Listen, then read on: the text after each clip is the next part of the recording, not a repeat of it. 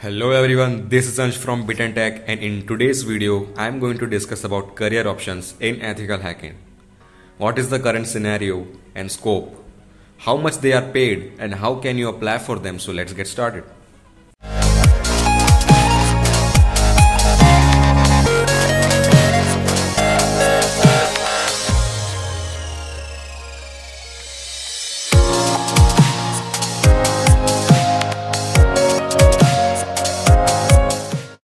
First of all, throughout this video, I will be talking about careers in ethical hacking. So it obviously means the white hat hacking, as there are no careers for illegal and criminal purposes. As you might be knowing, the growth of digitization throughout the world, especially in India, all the big companies and organizations are switching to digital networks throughout their scope, setting up websites, huge data centers, web application management systems, and the list goes on.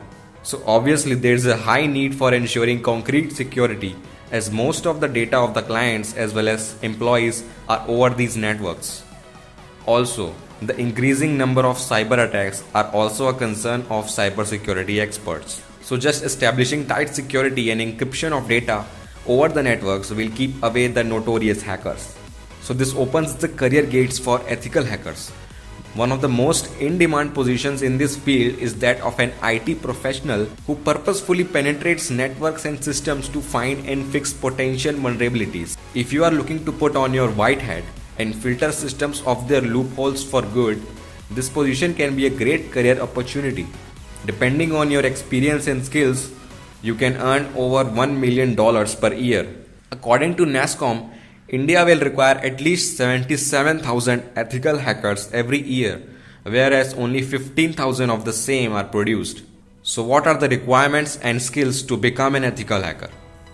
First of all, you should know at least 3 to 4 programming languages, including C, C++, Python, Perl, Ruby.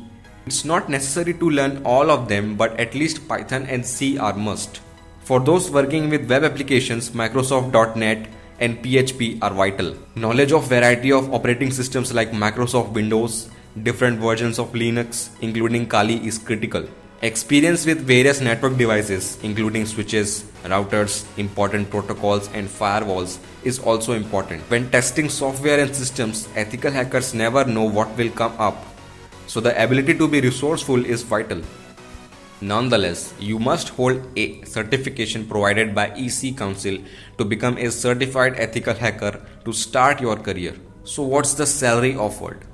In India, as a fresher you can work as an intern for a minimum of 2.5 lakhs per annum.